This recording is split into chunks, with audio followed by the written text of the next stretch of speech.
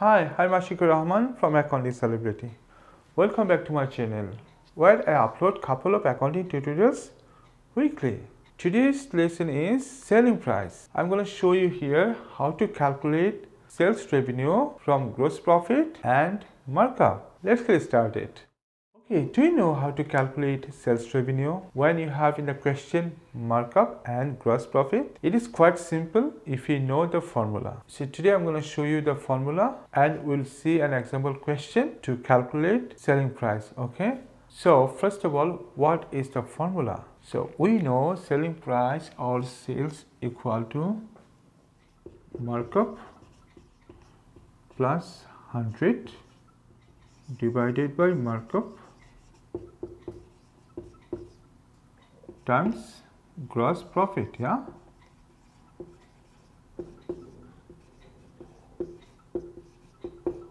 okay, so if you know this formula, you can calculate your selling price easily. Okay, so for example, in the question you have markup is 25%. Okay, you have gross profit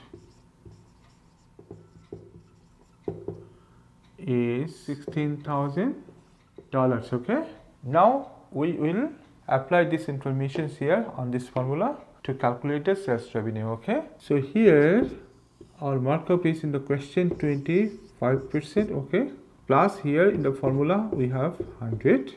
Okay, then we have here again markup which is 25%. Okay, then here we have gross profit in the question, it is $16,000. Okay, now we have to simplify, so let us write here 25, and if we add this to it is 125 times $16,000. Okay, now what to do? Now we have to divide 125 by 25. So if we divide, it is 5. Yeah, so 5 times $16,000. So if we multiply, it is $18,000. Okay, this is selling price. Okay, total selling price. Okay, it is quite simple if you know this formula. And you know, income statement is the first part of financial statement. When you prepare income statement, first item is here sales revenue. Yeah, so if you do not know what is the sales revenue, then you cannot calculate your cost of sales. So remember this formula, practice this question. I hope next time you will be able to calculate sales revenue from this given information. Okay, so this is a quick lesson. I hope you enjoyed and you understood.